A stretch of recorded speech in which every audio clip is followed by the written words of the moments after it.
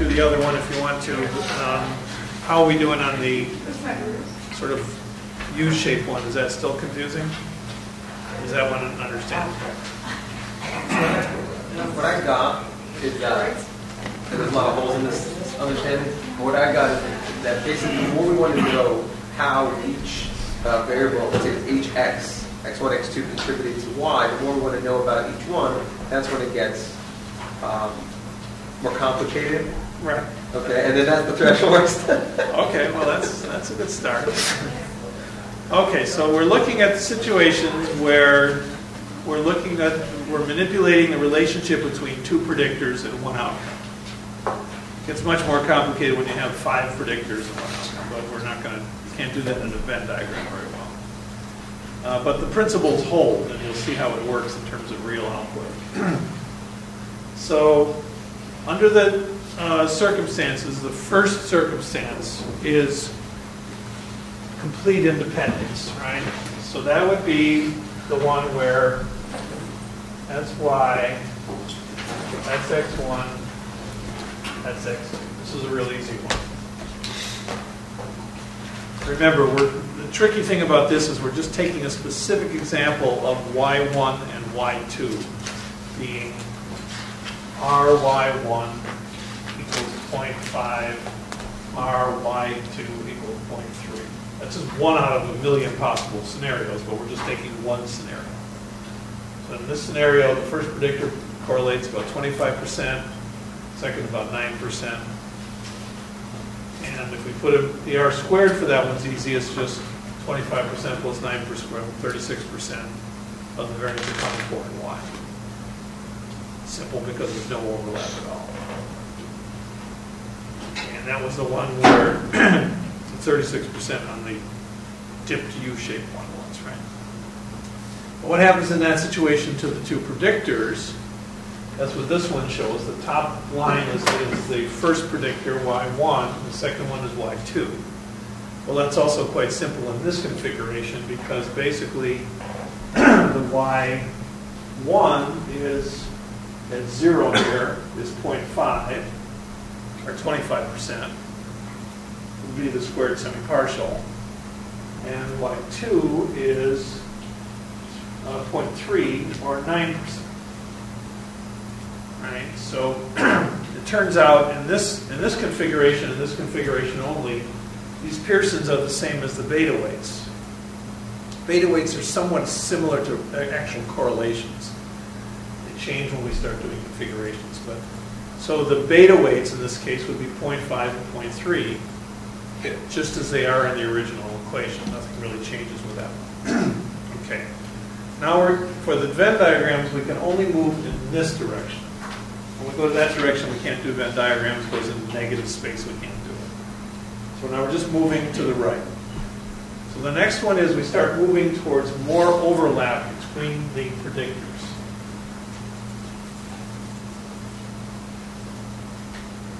Oh, and on your output there, I've given you the first example.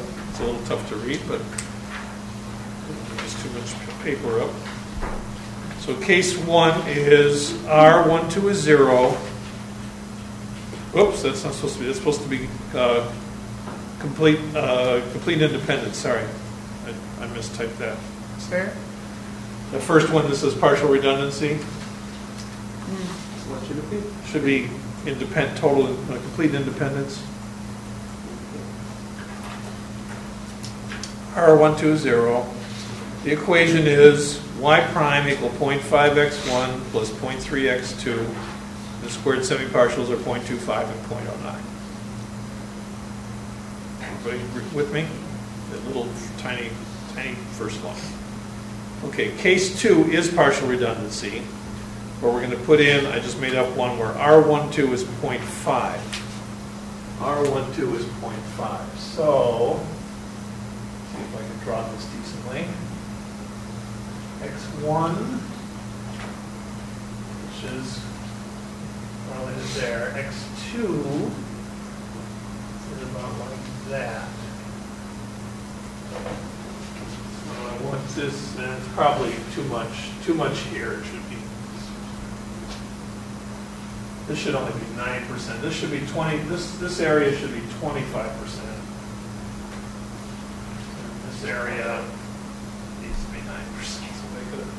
So we're emphasizing the overlap between next one and next. And the overlap, 25%. That should be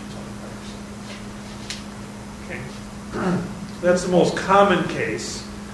And you would, just as you would expect, since they're overlapping, the regression weight, the overall R squared, doesn't really change too much. We saw that before. So in our graph from last time, I should put that graph on there too. So is the overlap also considered a squared semi-partial? Well, it would be just between those two, but usually you don't use that as a squared semi-partial. Someone got that sheet from last week with the configurations on it? This? Yeah. So in this one, I should put this one on here too. So in this one, you can see as we go here, the R squared is going to go down because we're not getting as much punch from each variable since they're overlapping.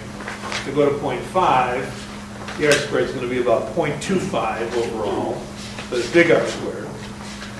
So about 25% of the variance will be accounted for, which makes sense, right? Because in this case, we're not eating up as much of the Y as we did before. Less of it's being kind of taken up by the X's. So we're going to get an overall R squared that's lower. And what happens to the two regression weights? Well, this regression weight actually doesn't decline very much in this case. It stays about goes down to about 0.4 in this case, I'm guessing, just by the graph. But the lower one drops way down to about 0.1. Right? So you can see there's a complicated interaction between the regression is trying to kind of maximize its usage of the two variables. The one that has the greatest predictor sort of dominates a little bit. The other one, as we get redundancy, sort of takes a back seat and predicts less within that equation. They kind of play off against each other with the more stronger correlations having the more dominant role. And that would be getting us to partial redundancy. We went to complete redundancy at about 0.7. That's 5, 6, 7 here. We still don't lose too much in the first predictor. It's still about 0.4, about 0.35. But now this predictor drops out completely, right? Actually becomes a little bit negative. So it's hard to see that exactly, but that's something you would notice. If you pay attention to your first correlation matrix with the straight Pearson correlations to start with, you would want to notice that that second predictor, which correlated 0.3 to start with, moved to a minus when you put it into complete redundancy. That would help you recognize that maybe those two predictors are too correlated. 0.7 is probably too correlated to be useful at complete redundancy. You could still leave it in there, but you just need to know that you're not getting much bang for the buck for the second predictor once they're overlapping by 0.7, by about 50%, 49%. Okay, then we go to more redundancy again, but in this case, I put them in as 0.9, 6, 7, 8, 9. So here we're really getting a very strong correlation. This one would be basically like this.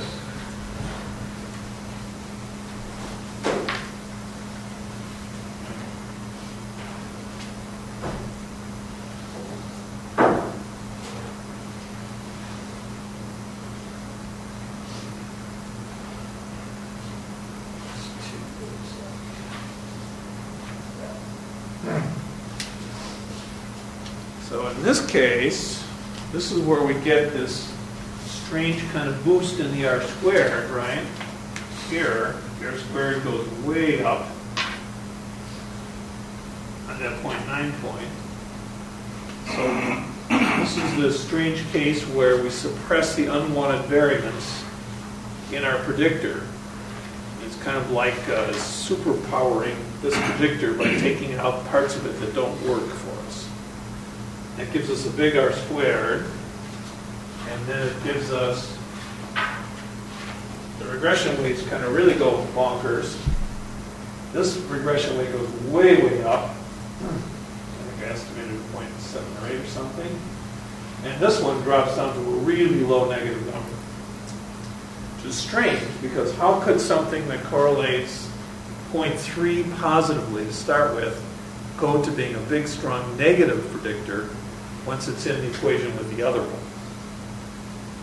Right? And that's what you want to watch for. You want to watch for situations where, from step to step, when you add a predictor,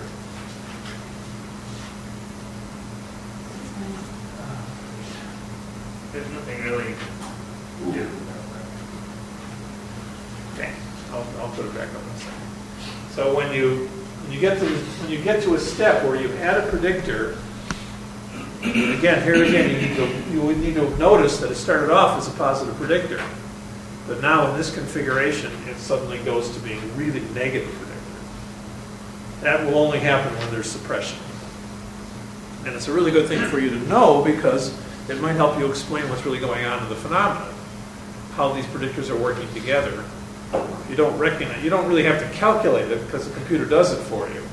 But if you don't recognize it, you'll make mistakes in your interpretation of how it works. And you might be completely puzzled and say, wait a minute, how could this be? This has always been a positive predictor of depression outcome. How could it suddenly become a negative predictor of depression? And that would be through suppression. It's sacrificing itself for the other variable. It's a suicide variable. Kamikaze variable. Kamikaze. I guess that's better. We want to go to suicide bombers. All right. Now, when we go, bear with me here. How long does this last each time? Oops. It'll last, but for some reason it had some issue with. So how do I log into the SD one? Get out of their SD lab. The link. Oh, there it is. I didn't put that on there while you were doing. And then Should I connect. say connect? Yeah, connect. Never have to do this anymore.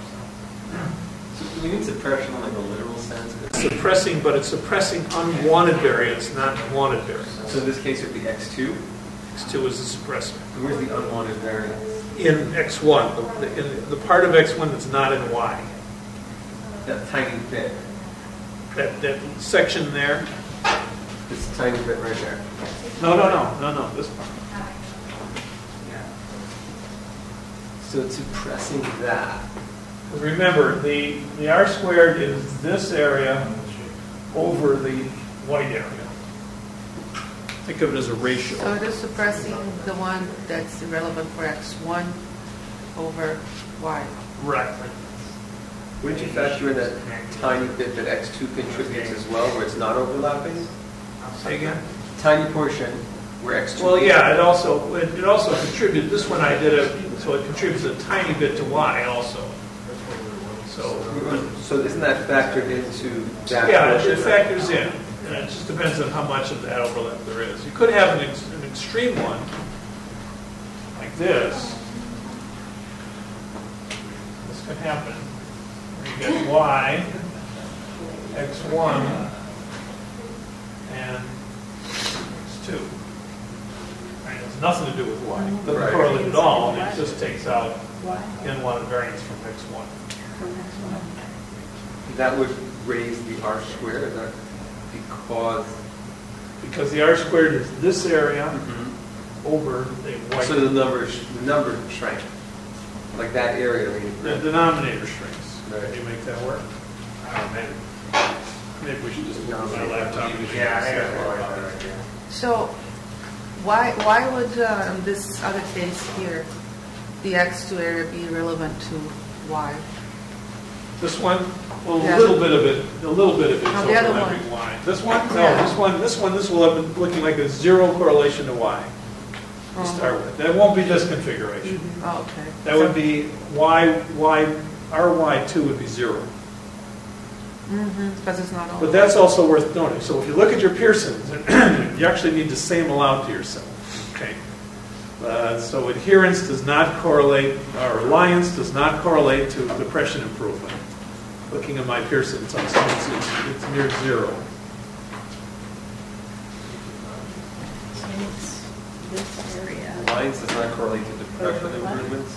Well, just say that that was the case. So you look at your R, and that would now this would be RY2 is 0. But when you put it in the equation, it makes this one get bigger. Right. That's depression. It's here.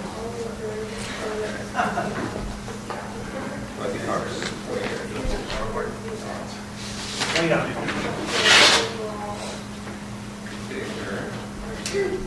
The other one because it's not contributed. More efficient. Can you go over again what you said about the denominator? Because we're kind of debating here, why is it the R squared and the Okay, denominator? so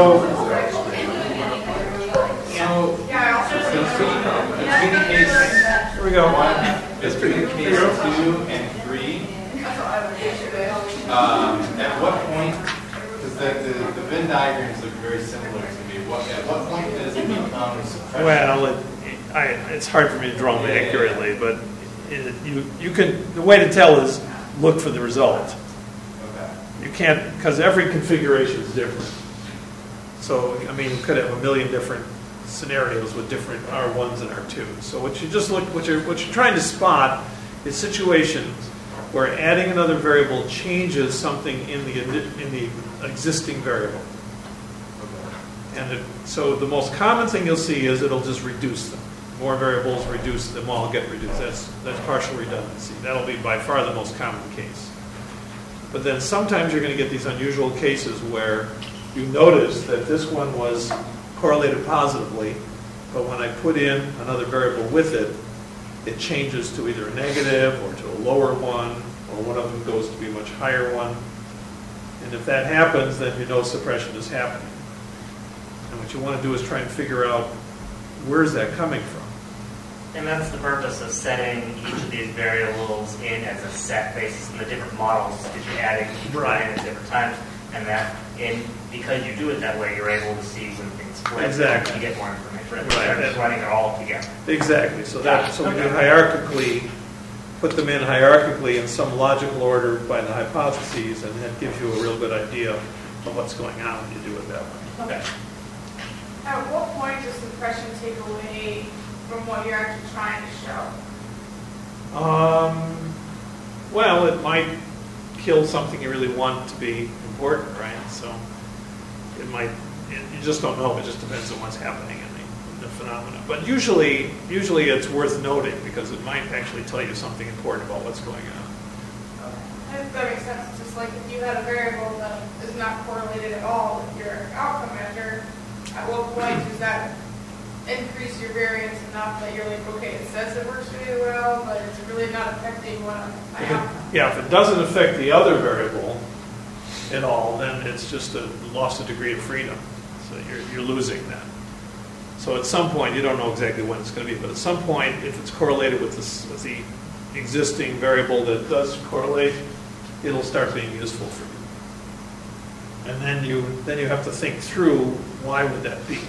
What is there about this variable that's taking away the unwanted variance in my main predictor? Now, sometimes that maybe this will happen not in the main predictor, so you might not be too happy about that. So you have to kind of interpret it as it goes. Does that make sense? Does that answer your question, Lucy? She was asking about the denominator. Just what was the denominator? It's R squared over the white area, whatever that is, the non-overlapping areas in the white. Okay, so that'd be X2 over here. Yeah. But not a complete, Well, without this area that's not overlapping. This one's unusual, but yeah, so I mean, so yeah, this one can do. So the R squared would be roughly represented by this area in black over this area.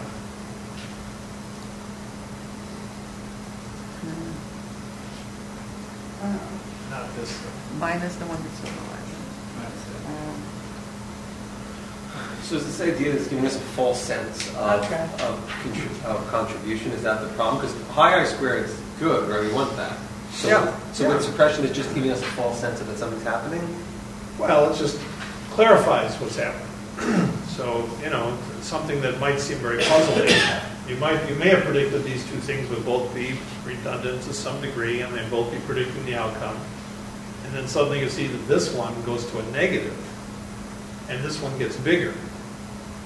That's a signal to you, and you better figure out why that suppression's happening. What could be the unwanted variance? Now remember, the example could be reading ability or speed ability. Right, so it turns out that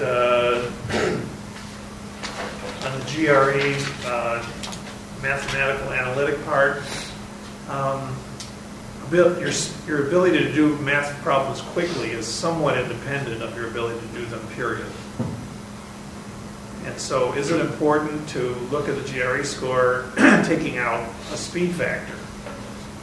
It might be. Some theoretical mathematicians might be very deliberate in their doing it, but they might make a tremendous contribution to mathematics, even though they're a bit slow in doing calculations. Usually that's not true, but it could be true.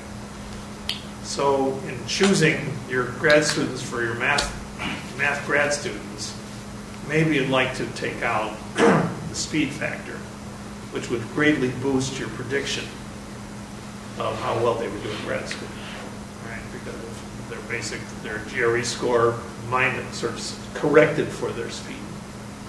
Or the pilots, the manual ability corrected for their reading ability. And there's examples like that. Okay.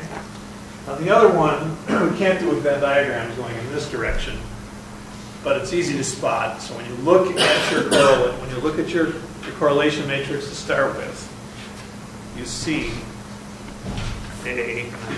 I'll put the show. If you look at your correlation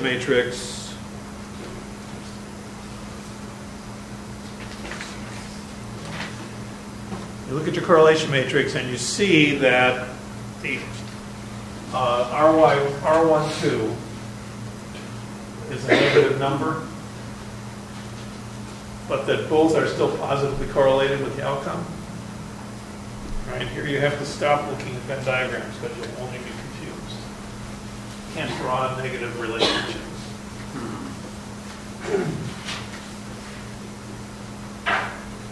So the situation only occurs in this situation when the two predictors are negatively correlated, but still each positively correlated with the outcome.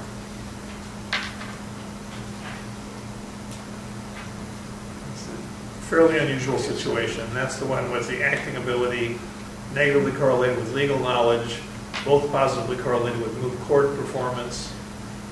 So what happens if you put them all together? You get a very unusual situation where both regression weights start going up. They both get boosted, and the R squared goes way up, way beyond what you would get from either of them separately. So here's a case where you can actually get more than 36% of the variance accounted for. Seems impossible. How could you get more than the two separate? And the reason that happens is because it's an interaction. Because you're trying to capitalize on the fact that some people are both good at acting and legal knowledge, and some people are both bad at it. And those particular subsets at either end are unique to the sample. In the middle of the sample, this really wouldn't happen, but when you put everybody in together, you'll get this giant boost, way beyond what you could possibly imagine from these separate. And that's either net suppression or complementary. It must not be too common because I have a real hard time thinking of very many examples other than the moot court one. That's the classic one, and I hardly ever seen it. So did you repeat the part you said about like subsets at either end? Yeah. So the way it happens, if you want to understand how that could possibly happen, you can understand it by the fact in this study that they found there was 100 law students. They found about 15 of them who were really good actors and really smart law knowledge, had a lot of law knowledge. And those guys just absolutely aced the performance. They were the top performers by far, way above everybody else. And then they also found about 12 or something that were really bad at both. They're at the bottom of the class and they were really poor actors. They're really going to do bad in moot court performance, right? Not only are they very stiff and awkward in the courtroom presentation, but they didn't even have the points of law down very well. So they got really low grades, much lower than everybody else. If you think about it, just like any interaction, that really boosts the relationship. Suddenly you get a big boost in the relationship so that those two predictors together really give you quite a bit of power in predicting because of the two ends. Now, if you just took the middle half of them and looked and eliminated all the high highs and low lows, you probably wouldn't get that relationship. Probably wouldn't get much of a negative relationship, and then probably wouldn't really make much difference. The two predictors would just work as they work. This is something that we usually do. No, you wouldn't do it. I'm just saying if you doesn't do it.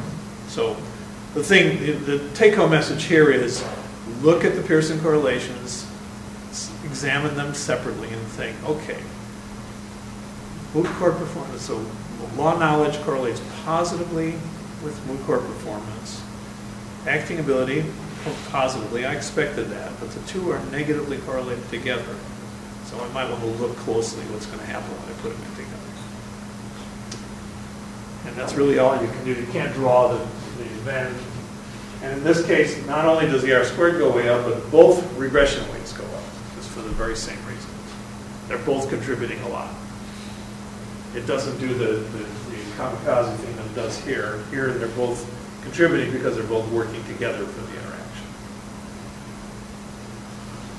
So I made up a little example here where you actually can see it happening in SPSS.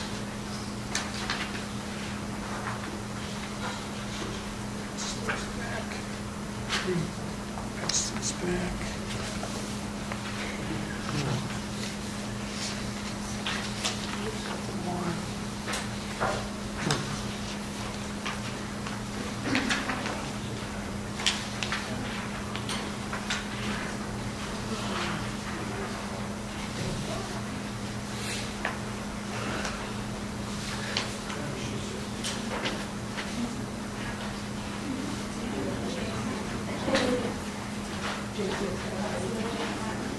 Okay, so in this one, actually, I put in a bunch of different variables, and we're only going to use a couple of them. So look at the correlation matrix. Y is the outcome. X1 is predictor 1, X2 is predictor 2. I think we're only going to use those. Let's look at those two. So we can see that X1 correlates highly with Y, 0.712. Oh, I think it's X1 and X3. And X3 also correlates with Y, 0.22. But X2 and 3, 2 and 3 correlate very highly. X3, that's 2.22. 220, right. So X3 correlates 0.22 with Y. X1 correlates 0.712 with Y. But the two of them are very highly correlated. Which ones are you talking about? X3 with Y. X1 and X3. Oh. No. How do we see that? Let's see if I did, that's what I did. No, the first one I did was X1 and X2. So in X1 and X2, X2 doesn't correlate with Y, X1 does. Well, X2 and X3 are very high. Very highly correlated, yeah. So this first case I did, though, I just put in 1 and 2. Okay, so I put 1 and 2 in. The first model, I got 0.712, about 51% correlated. And then when I put in X2 as well, then I got almost all the variance correlated. It went up to very high rate. And you can see that the regression weights in each model. If we go down to the next page, under coefficients, first one you got a beta weight or beta weight of 0.712. or B weight of 1.043. Then when you go to the second step, that first one goes way up, 0.2223, and the second one goes way down, because that was that negative correlation between. Talking about the X1 and the second step. Yeah, so there's two steps, and the second step I put an X2. Actually, I think I didn't do the right one here, but it's okay.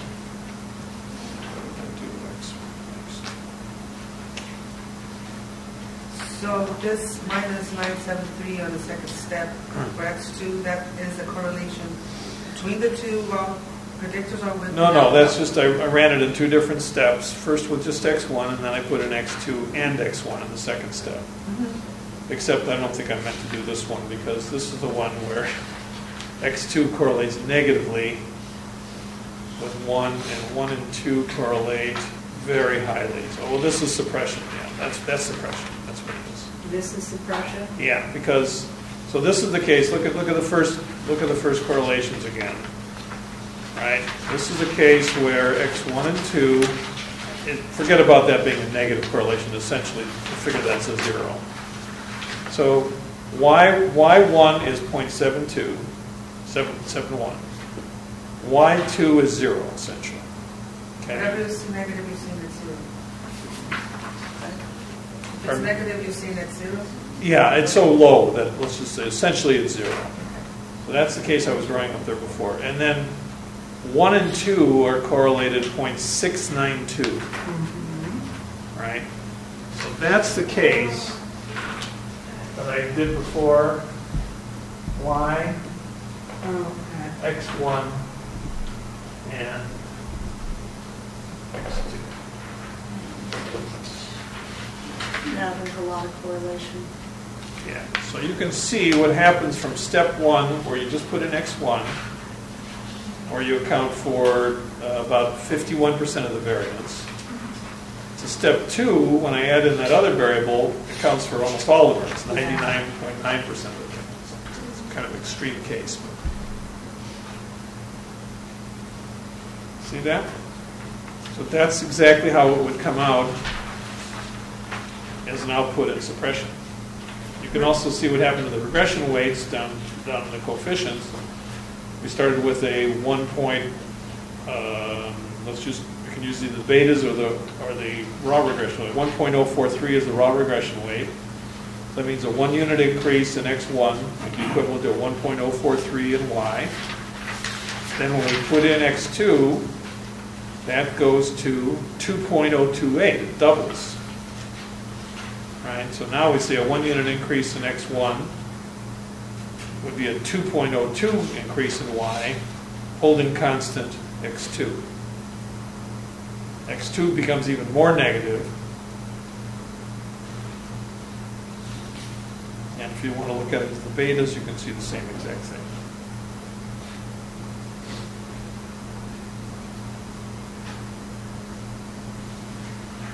Make sense? Where were you getting the 99? You said that correlates almost 99%. Yeah, because Once look you at add the R X2. look at the R squared in the second step. 0.692. R squared 0.999. See it? Step 2, the first page. Partial? Well, you can see it there too, but just look at the model summary on the first page. 0.999. And these are kind of contrived examples, so they were a little bit extreme. But there's an example of suppression, a really strong Would we suppression. consider that complete suppression? Yeah, it's probably complete suppression. You At what would. point do we go from suppression to complete suppression? It's just arbitrary. Yeah. You would probably never see one like this. I just had to make up some data real quickly that would do it. So that means X2 and X1 together. X2 is just serving as a suppressor, right? That's the kamikaze guy. But this is an extreme version of it. So you see that there's a suppressor because it doubled, or because it's negative in X2? No, never mind the negative, because it's 0. So it's because you saw that it doubled from X1 to X2, the two models. Yeah. Okay, next one I did I put in x3 and x4. Okay, x3 and x4. So x3 correlates 0.220, x4 0.500 with y, but x3 and x4 correlate minus 0.734. See it? Which one here? Look at the first correlations, first table of correlations. First page, right here. 1, 2, 3. Everybody see where I'm getting those from? Okay, so now we see what happens when we put those two in together. So we go to that model. We see in the first step of the model, we account for r squared 40.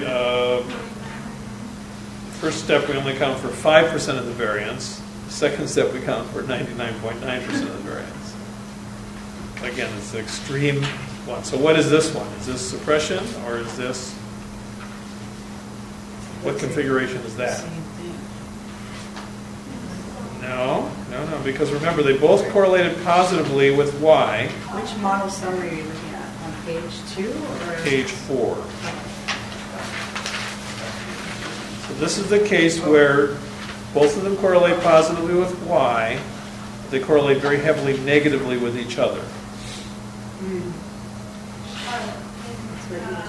So this one you were? Yeah, so complementarity or net suppression, that's called.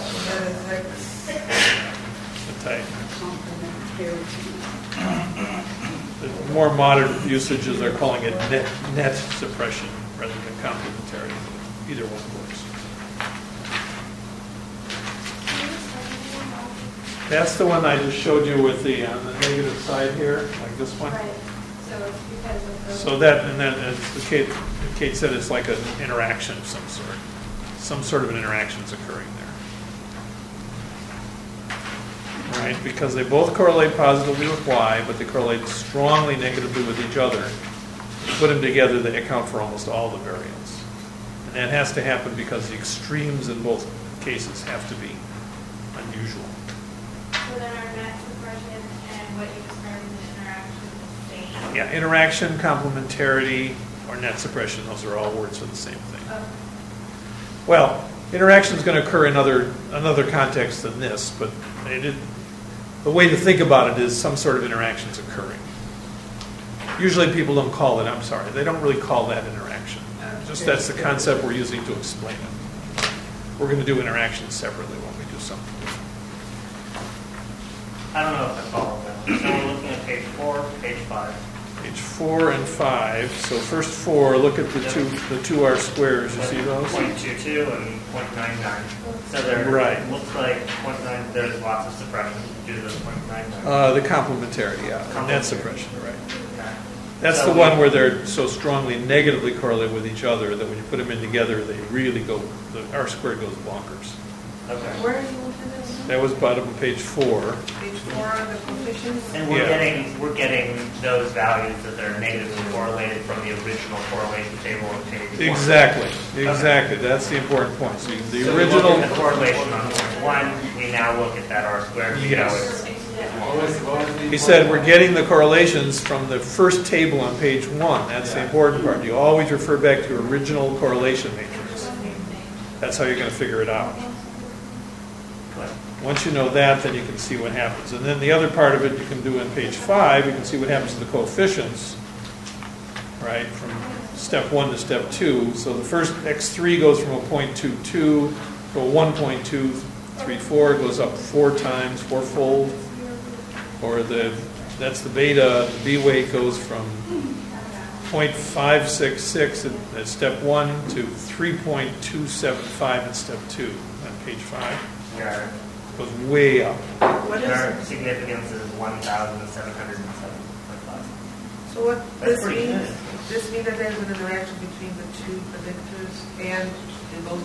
Well, they're negatively correlated. The way to I want to be careful about the word interaction because we're going to use it differently. But whatever you want to call what I'm talking about with the law school, it's kind of an interaction concept, right? The extremes are drawing them aside. I have a hard time seeing that this is a negative correlation. You look at the first table. So Robbie was saying, look at the first table. Look at the correlation between 3 and 4. Oh, okay. That's why it's negative. So these are this is called net suppression. It won't show you that unless you ask for it. You can ask for correlations again, but it won't show you that. It does show you though in the zero. No, it doesn't. It doesn't show you the relationship. Now, here's where you could see it though. Look at the tolerance level. Tolerances are pretty low, right? 0.461. On the very bottom of page 5, 0.461. So that means that the relationship between x1 and x2 is 1 minus 0.461, about 60-some% overlapping, which is exactly the r squared between them.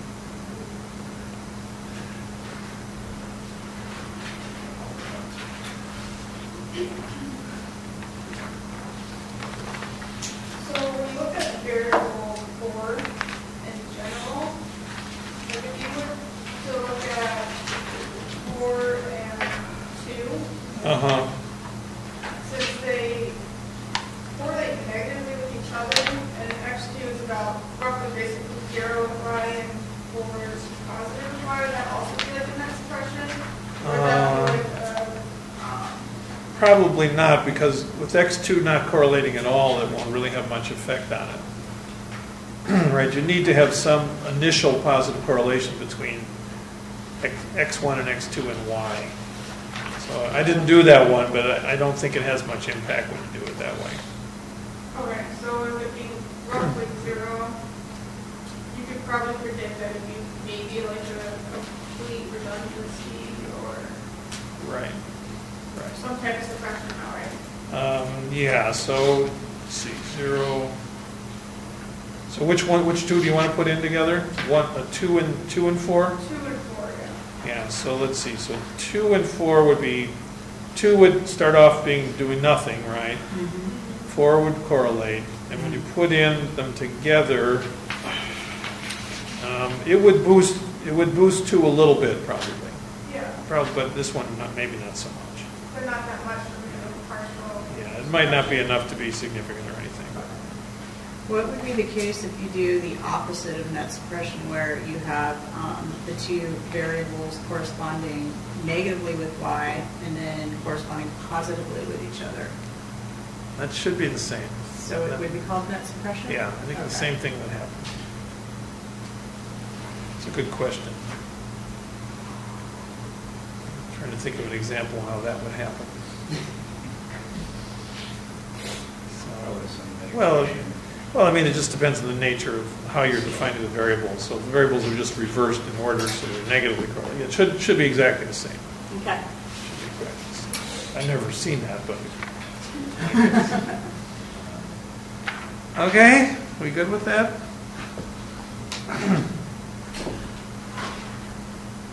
Okay, let's just deal with a few odd topics before we get into interaction. We'll take a break then. Whoops. So then that was the final suppression. Okay. Collinearity statistics. We talked about those. Remember, tolerance is 1 minus the r squared when each predictor is used as a DV with all the predictors regressed upon it.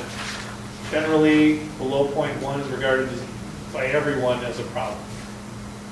0.2 is probably a problem too. In this case, we could see 0.4 was pretty low.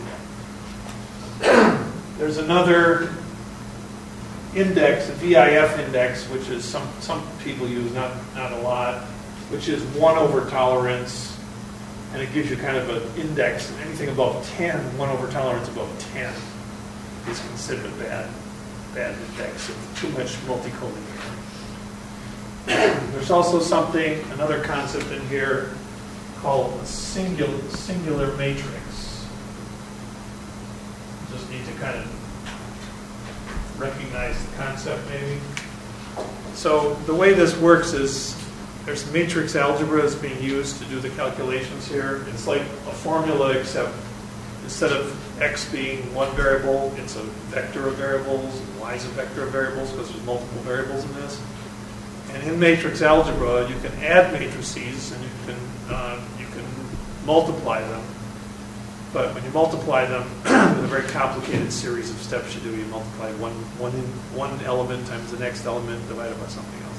Anyway, when the matrices have too much intercorrelation, the program crashes and it gives you something saying a singular matrix was encountered. That means that there's enough intercorrelation among the variables that it actually can't calculate it anymore. So if you ever get a message, singular matrix, that means somewhere in there's too much correlation.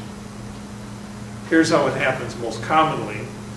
People use a scale like the POMS, Profile of Mood States, which has 7 different scales like depression and vigor and fatigue.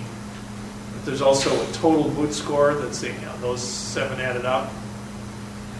Total mood disturbance, TMD. Well, if you put total mood disturbance in with the 7 predictors of the things that added up, guess what? They correlate perfectly. So suddenly the whole thing crashes. People think, why is this crashing? What's going on? You can't do that. You can't put into the same correlation something that's added up to be that correlation. So you get that message of a singular matrix. That'd be the most extreme multicollinearity. And you certainly want to spot it because it means you're using variables you don't need to. Right? 2 things measure the same thing. Why would you put them both in the equation? They're not giving you anything. Rule of thumb about 0.7 correlation between 2 things, you start getting worried.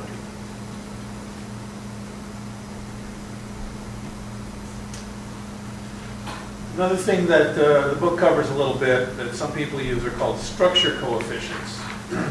It's a little bit different way of looking at the importance of a variable. It's a correlation between the predictor, the independent variable, and the predicted score. It tells you which variables are the biggest contributors to the regression equation. And you get it by dividing the correlation between the variable and y by the multiple r. So if that particular variable was 0.5 correlated with y, multiple r was 0.7, you divide by 0.7. That way you're sort of controlling for the overall correlation, seeing how much of the overall correlation does this correlation contribute. And some authors like these as a way of looking at how important a variable is in the equation as a called structure coefficient. So in case you run across them, we don't use them very often, but some people do. The multiple correlation coefficient, the one that we, like on here, it's the one we just looked at next to the r squared. The 0.7, in the first case, the 0.712. All right, so for that particular one, let's look at the second case. So the structure coefficient for that second case on the first page there would be the correlation between that variable, which was, what was it, starting off 0.712, divided by, the multiple r here is going to be 0.999. It's a little bit of a funny case, but that would be it. It doesn't give it to you. You have to calculate it by hand. So, but it is sometimes referred to, so you just know that. I think Connie covered this a little bit, but let's go back over it. There are different types of regression. Basically, the biggest distinction is between regression that is used for hypothesis testing and regression that's used for exploration. So we almost always are not going to use the exploration one. So what we usually will use is either simultaneous, which means all the variables are in, or hierarchical, where you put them in the order that theoretically makes sense. Like I did there, step 1, step 2, step 3, step 4. And all you do is just by clicking next on the SPSS and then put the variable in. That makes sense because you're putting in variables in an order that is theoretically testable. So, like when we're doing the different steps in SPSS, you said that's hierarchical, right? So, have we gone over how to run the other types of regression? No, I'll show you those in a second.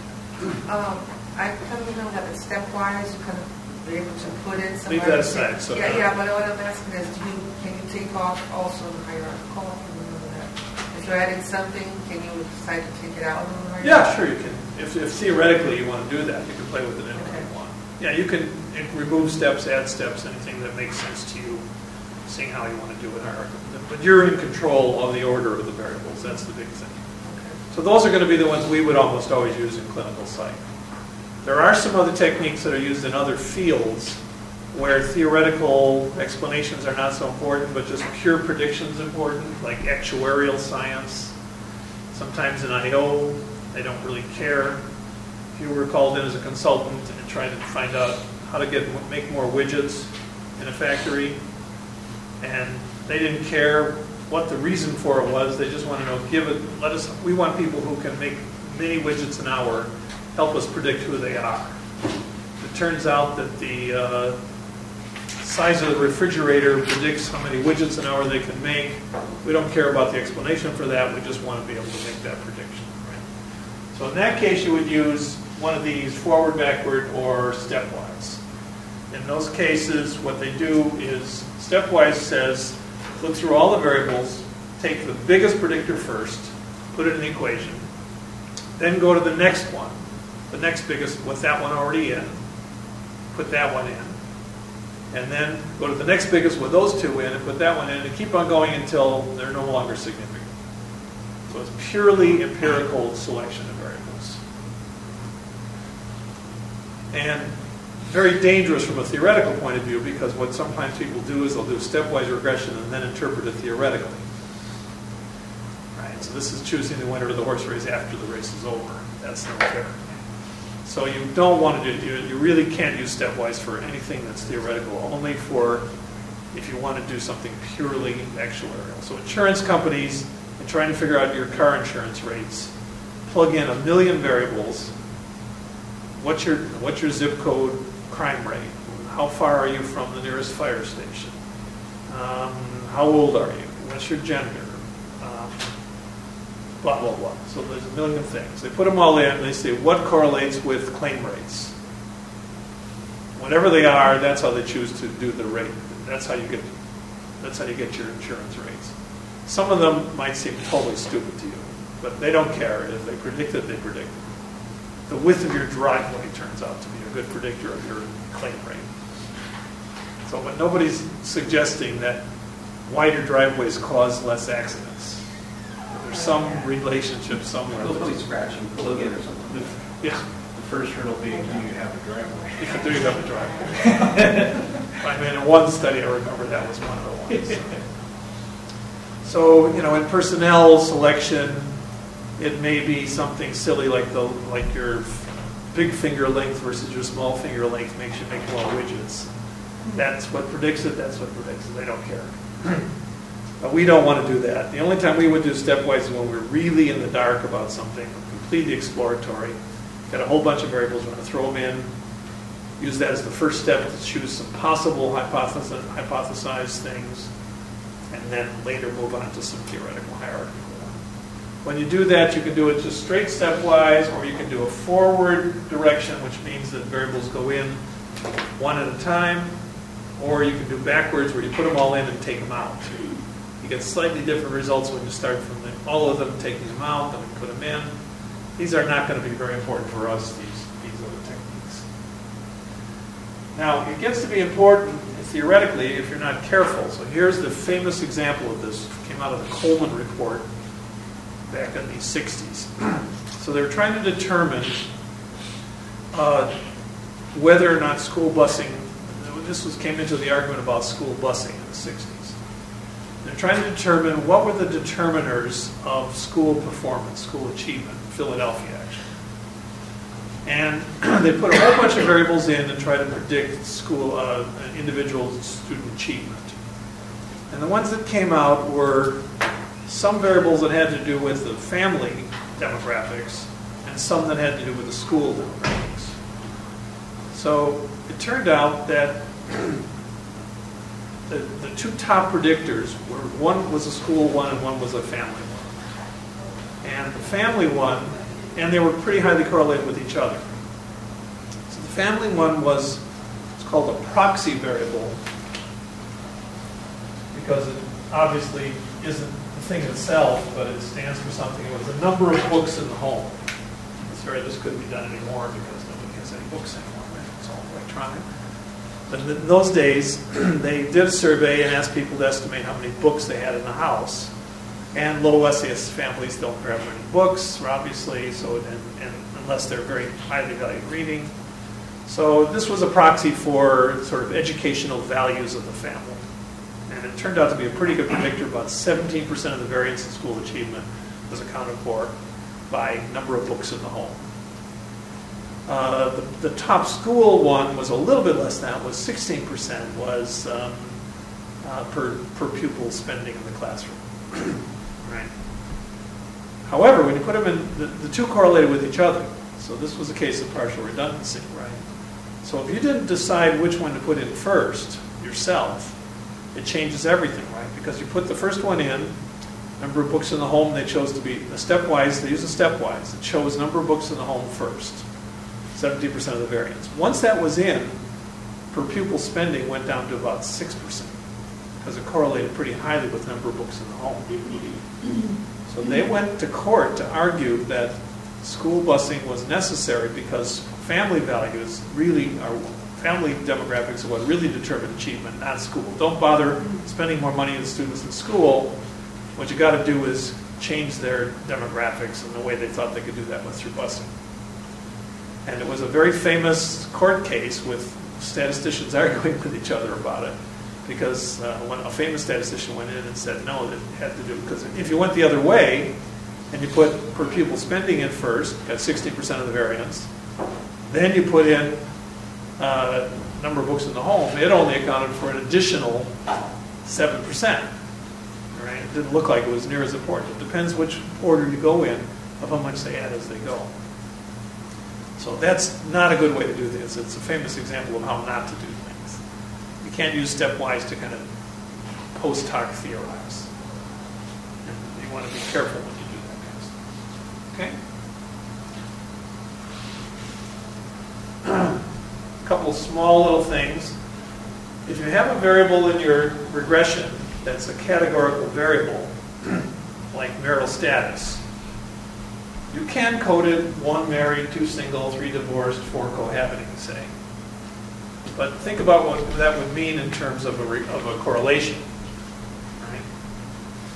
Well, if you decide to use that variable in a correlation somewhere along the line in a regression, you would have the scatter plot would be whatever this dB was, 1, 2, 3, 4, 5. So the scatter plot would be totally determined by whatever you call 5. And if you called 1, 5, and 5, 1, it would completely change the scatter plot, right? So obviously that's not going to work. So what you have to do instead is you dummy code them. In your regression, you put in each category as a separate variable. So you say married 1, 0, single 1, 0, divorced 1, 0, cohabiting 1, 0. So a person in that file who was divorced would look like, for those variables, they'd have a 0, 0, 1, 0. Right? Now those won't be messed up. If you put them in, you can use them in a correlation. So you have to dummy code categorical variables. You don't want the categories to come in. I've seen many students come in saying, well, this is exciting. Ethnicity correlates really highly with something. Well, I said, yeah, well, how about changing Hispanic from a 5 to a 0, and now it correlates it negatively. It doesn't make any sense to do that. So you have to be careful not doing it. We won't go into detail on it, but you can also do something called effect coding. Oh, yeah. Like last semester when we were doing like labeling the variables, this is different because it's a dependent variable? Because it's in a regression. Okay. Yeah, so for ANOVA, that coding is fine for ANOVA. Okay. Right, this coding is fine for ANOVA. If you wanted to compare ethnic groupings, that would just be a grouping variable. Right. So no problem. You just put it in as that and just say in your ANOVA under fixed independent variables, you put that one in and it compares them. But let's say you're doing, like the study we did today, adherence and alliance, and you wanted to also put in the equation gender of the therapist, gender of the patient, marital status. If you put them in like this, it'll totally mess it up. But if you put them in with dummy coding, you could include those That's in the because they original. have a numerical value. Exactly. So anytime you're dealing with correlations or regression, you dummy code. In ANOVA, you don't have to. Related to that is called effect coding, where you can actually do ANOVAs and multiple regression by just coding your independent variables in different codes. If you only have 2, it's easy, it's just 1, 0.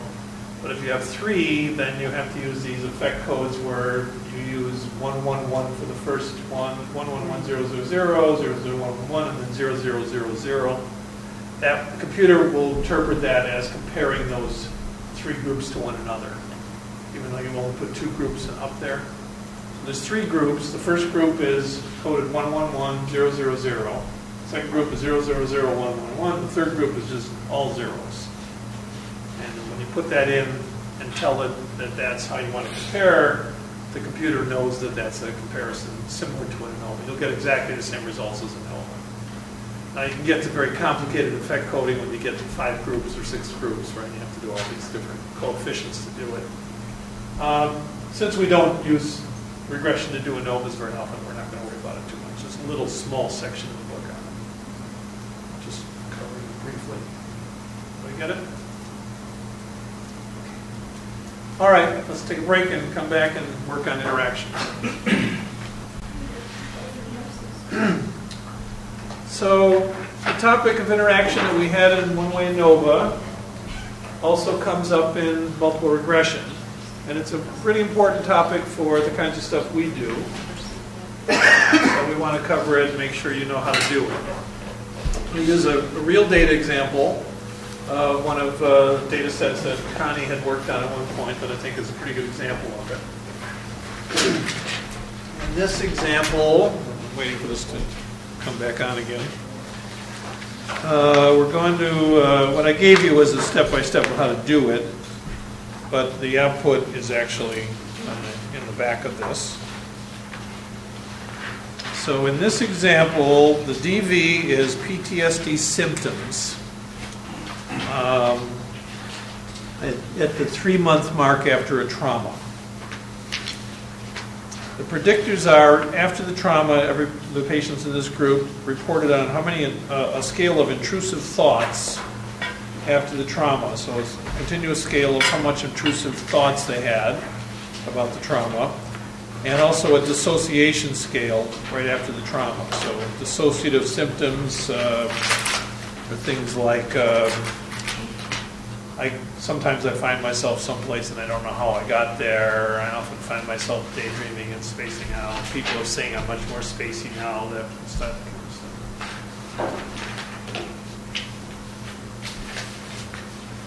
So in this regression we have, we're not going to use gender in this one. We've got PTSD symptoms is the DV. We've got a dissociation scale, an intrusive thought scale. And so the data is laid out. It's tricky. I can't see my computer screen.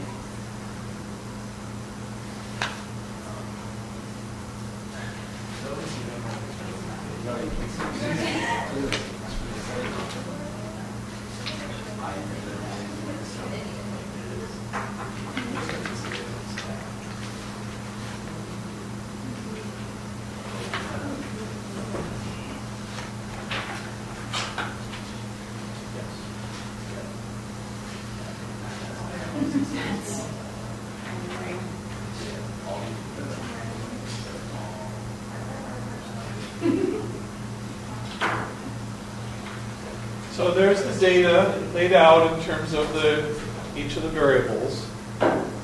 And so the first thing I'm going to do is just run the regular multiple regression with 2 predictors and 1 outcome. And we'll interpret that, just a good review. Multiple regression. To do that, I just analyze regression, linear.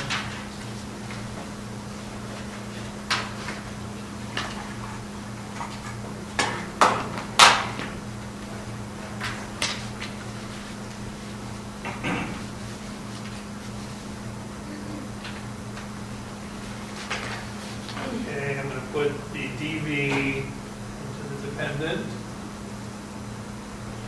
And let's do it in 2 steps so we can kind of review that process. And do next. Under statistics, I always want to save all of these. And here are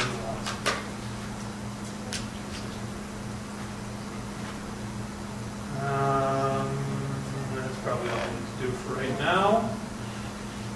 If we want to look at outliers, we would do save and save the outliers. I'm not going to bother with that right now. We'll go back over this later if we want.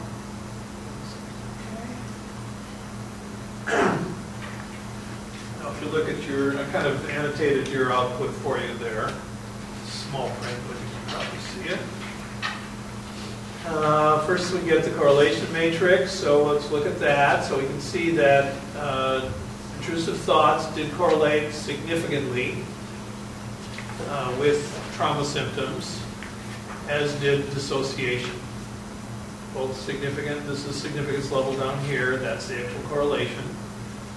Kind of, if you're doing this, you probably want to square those and think about those in terms of percentage of variance accounted for.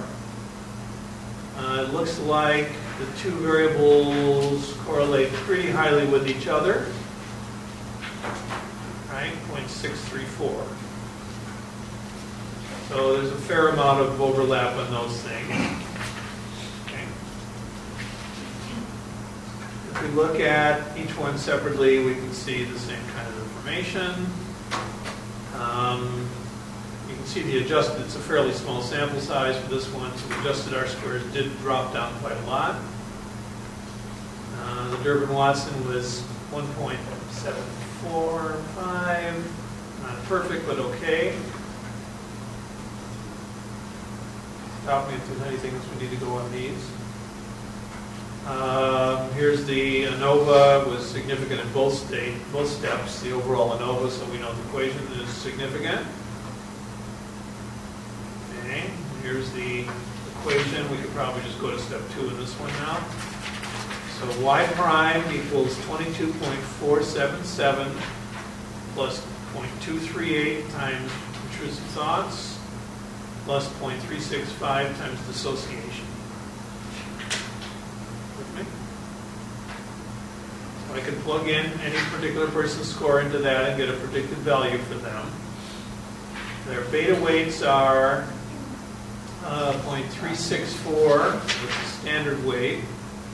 And you can see down here, down here it's 0.144 for intrusive thoughts and 0.346 for dissociation. So when they're in together, dissociation is a little more than twice as important in the overall equation. They both seem to contribute significantly. No, they don't. Sorry. So here we can see dissociation significant, but now with both of them in together, even though they're separately they were significant, they overlap so much so that the intrusive thoughts dropped out. They're not significant anymore. We would take dissociation and say, okay, a 1 unit increase in dissociation would be a 0.365 increase in symptoms with intrusive thoughts held constant. Is this on our output? No. It should be, the final step should be, isn't it? Model 2 is not.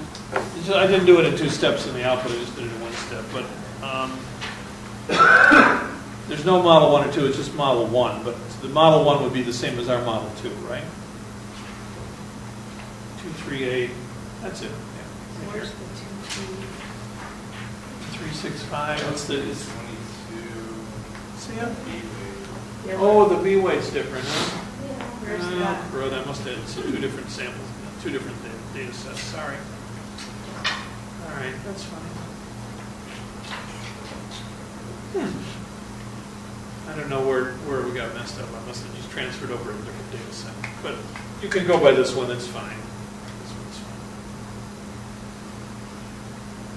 fine. Okay, any questions about the general regression output?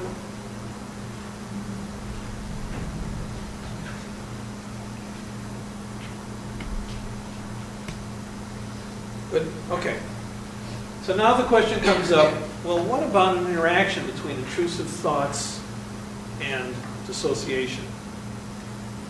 For instance, if somebody was high in both of those, would they have more trauma symptoms than you'd expect from each of them separately? So we're thinking about synergistic effects? Yes, interaction. That's an interaction, right? So two things together might give us something that's non-additive from the other two. Seems like it might happen, right? You can see lots of situations where combinations of two things. Somebody who had experienced the trauma, had a lot of intrusive thoughts, and had a fair amount of dissociation, you might expect that person would have a lot of trauma symptoms. Whereas somebody who just had one or the other might not have as many. Right? So if we want to test that, that's what we might want to do. We test it with an interaction. The way we do that is we create a new variable, which is the product of the other two variables. In other words, in the equation we now have intrusive thoughts, dissociation,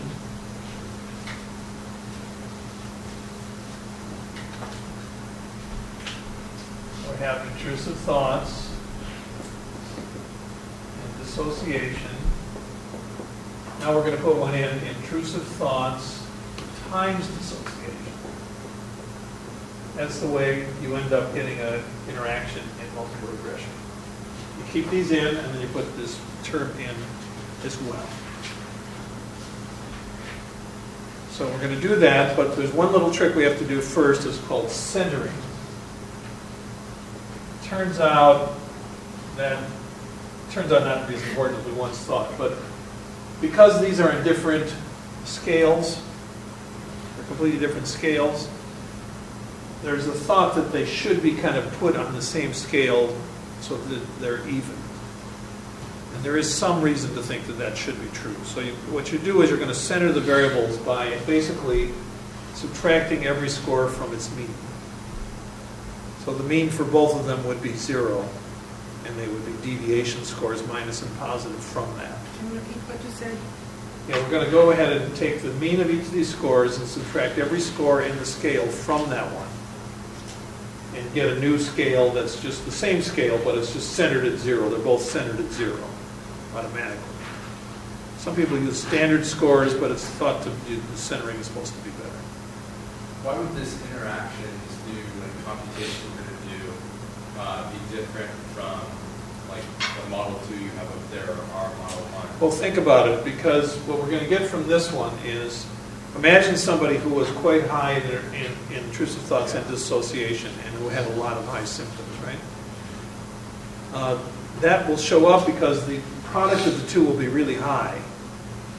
Yeah. These are the main effects, so we're going to subtract those out. We'll say, well, what's non-additive about that? So if it turned out that people who had these two who were high in both of these had really high trauma symptoms, it would show up because the product would be quite high compared to everything else. Okay. So is the output we have now? It won't pick that up. That's controlling for, right? So that was the effective dissociation, holding constant intrusive thoughts. So it's kind of hiding maybe a better correlation. Exactly. Yeah. So it doesn't pick it up at all. Okay. It doesn't tell us anything about people who are high in both or low in both or something like that.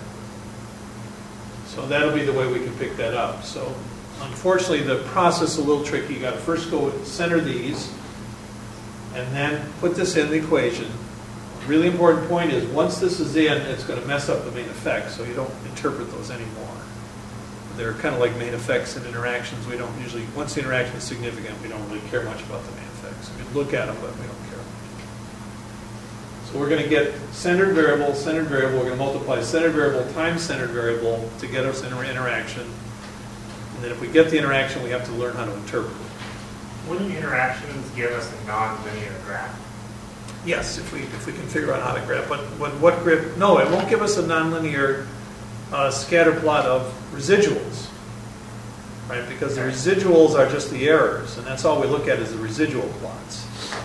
What we are going to do, though, is we're going to dichotomize to see where the interaction is coming from. There's several ways of doing it. The easy way, though, is dichotomize these into high and low, and to do an interaction plot like we're used to from last semester. And then we can see where the interaction is coming from. There's a more sophisticated way that the book does it with z-scores, but actually, if you're actually doing one in a dissertation, and this book is really nice, it has a detailed description with syntax on how to get the z-score version of it. But I think for our purposes, we won't worry about that. It's much more complicated. So. Everybody with me? Well, it seems like an interaction graph wouldn't just be linear, or no, interaction, it's going to go up like that, right? Not the residuals, though. Remember, because What would go up? well, the interaction graph is going to be just like our ANOVA interaction graphs, right? We're going to have low, high association.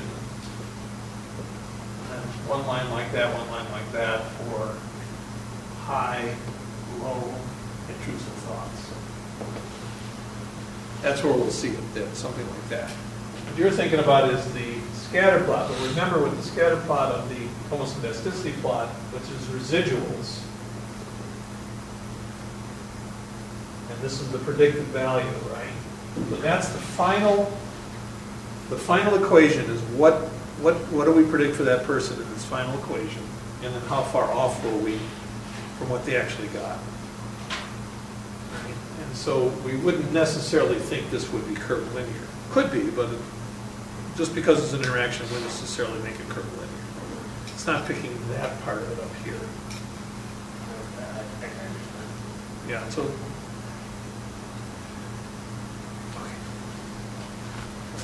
so here's how you do it. I'll let you guys, I'll come around with my data, which I guess is different than this data, but it'd be close. I don't know why that intercept is something got funny with the intercept. Oh, I know why the intercept is different, because I centered it. That's why. So I think I can get it fixed. So here's how you do it. You can kind of go follow back through the steps now if you want to go back through the steps on the snap. First thing I do is I transform each variable by going transform compute variable. Oh wait, sorry. First step is to find the mean. Sorry. The first step, as you'll see on your first page there, is do descriptive statistics, get my two means, one for association, one for intrusive thoughts.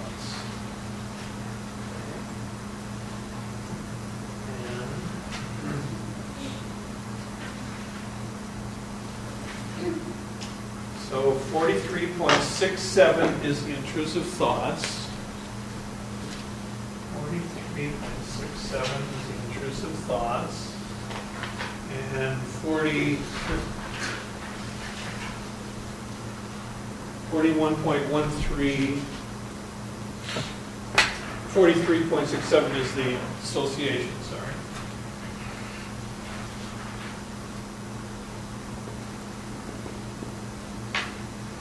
41.67, 41.13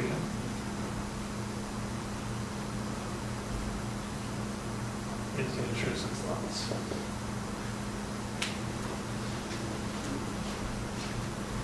Okay, so I got those. Now I go to transform compute. I make up a name for the new variable. I'm going to call it centered. CENT intrusive.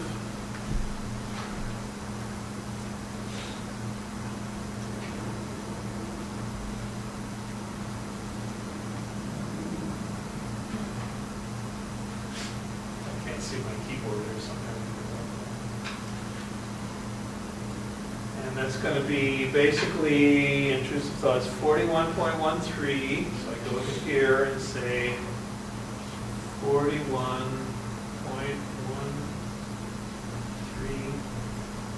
minus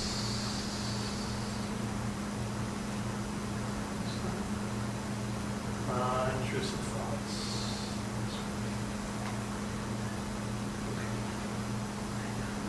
Now that creates a centered variable called that one. Now I got to do that again. Transform compute. I'm going to call this one centered association.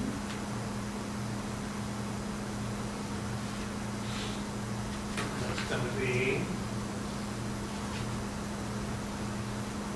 43.67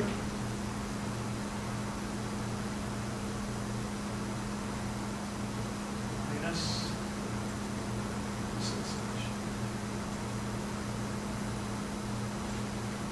Okay. Now we need an interaction term, so we do transform compute.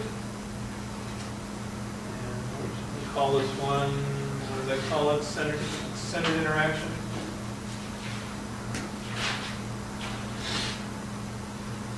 Call whatever you want. And that's going to be this variable times this variable.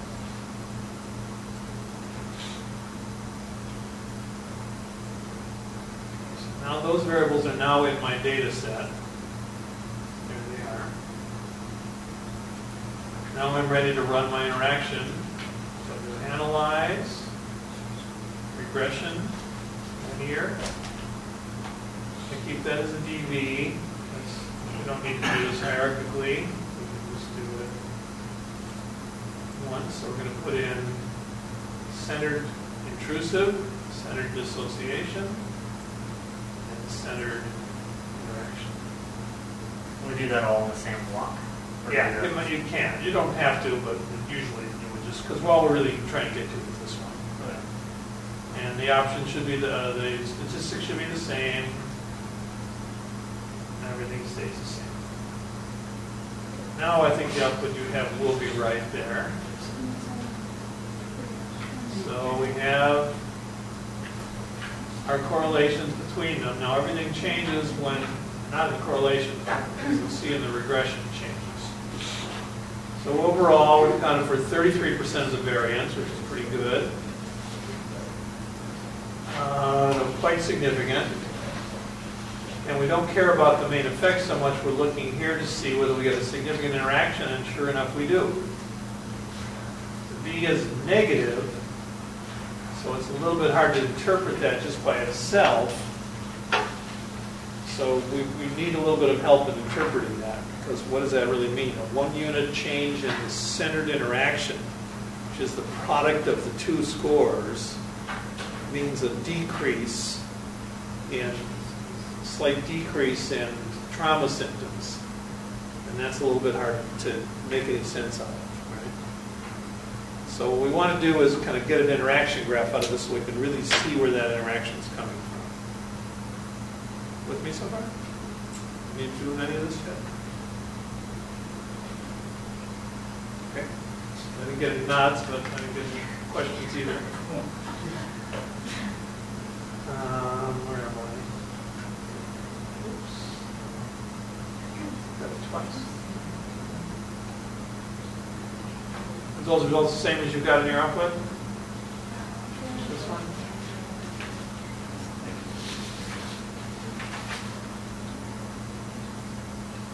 I think that's the same.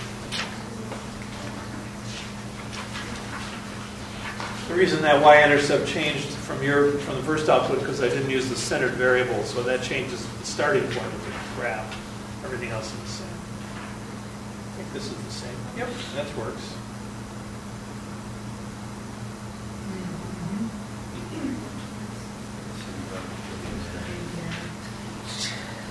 Okay, so usually you can't really tell much from just this output, so what we want to do is get it into a PSY6022. So to do that, we have to go through some rigmarole to do it. Here's the steps to do that. First thing we do is turn our predictors into dichotomized variables, high and low. But we don't need to use the centered variables to do it. So what I'm going to do is transform, recode into different variables. This is a really good function to learn how to use. There's a lot of times you need to do this. So Why are we doing this? Yeah, it's a graph. What we're going to do is we're going to turn it into an ANOVA type set of ways so we can look at the graph. Oh. So we're going to turn intrusive thoughts into high group of high intrusive thoughts, a group of low, and we're going to turn dissociation in a group of high and low. Then we can do the ANOVA graph on it and look and see where the interaction is coming from. The fancier way to do it is to do it, you set it up for different z-scores of the DV, and then you get the graph for different z-scores. You do a +1 standard deviation, 0, and a -1. But you get the same basic graph that you get here. So we'll be able to tell this one. What was that you just clicked on? Transform recoded to different variables. See that? Is that part of your step-by-step process? Yeah. Here? Okay. I think it is. I might have got the wrong one in there, but I think we got it. See it? Okay. Okay, so the variable I'm going to recode first is intrusive thoughts. So I put that over into the code here. I've got to give it a new name. So I'm going to call it intrusive thoughts high-low is what I like to call it. Call it whatever you want. Then you click on old and new values. And here it gives you a chance to change the value. What we're going to do is going to say all the values from the lowest value through the mean. For intrusive thoughts, the mean is 41.13. We're going to call those zeros.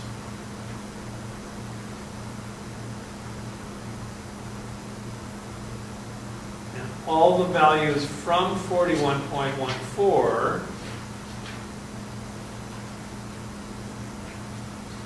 to the highest value, we're going to call those ones.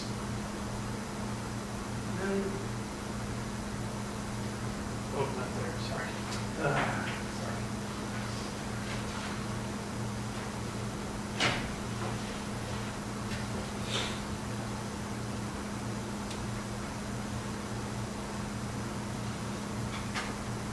Okay, now we've told it to kind of recode that variable into ones and zeros, with the ones being the high people and the zeros being the low people.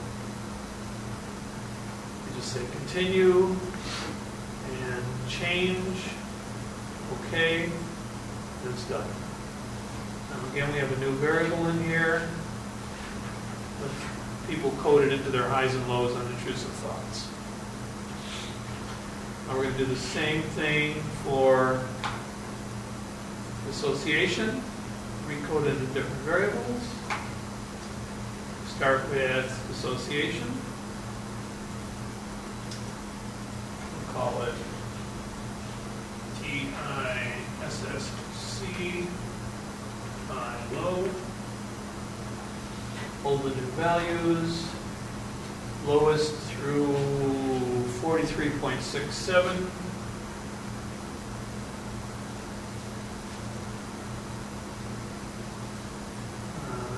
Okay, we're going to call that one a 0. Oops, I needed to reset all this here.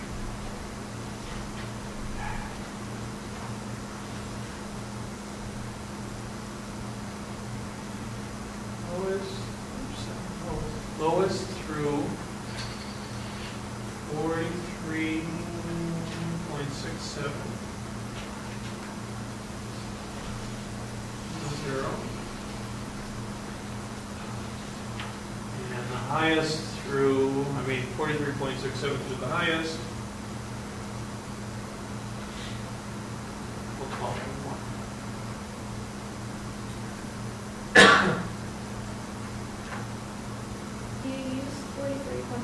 Oh, no, yeah, I think it might not work because it's an overlay. I think usually I go a slight fraction more, see if it lets me do that. I think it'll work if you do it that way. Or you can just go to 1 point above it if you want to. Okay, then I click change. Okay. Now I've got the variables I need in there to do the ANOVA. We do analyze general linear model, univariate.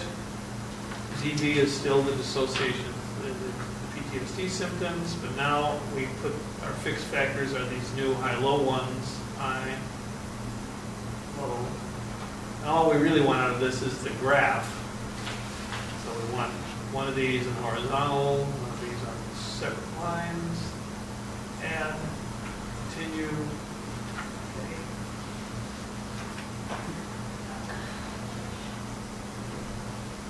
Whoops. Did something wrong.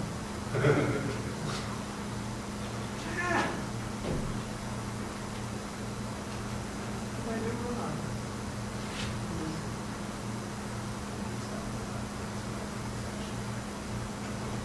Should come out like this. Let's see, dissociation. I must have coded something wrong when I coded. But you'll do it right. Scale is different. There's something in this step. Use the wrong EV. Let's see. PTSD symptoms. High low, high low. Must have coded something wrong. Possibly something in the coding where we constructed the center intrusive and center dissociated. Yeah, no, I didn't use those.